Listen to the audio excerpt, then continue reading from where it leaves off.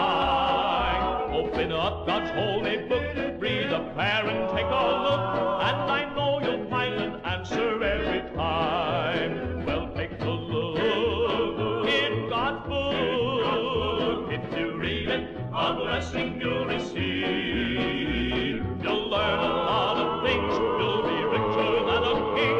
Take a look in the book and believe.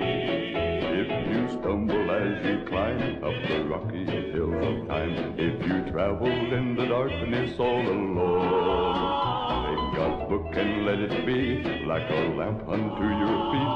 Let it lead you, let it guide you safely home.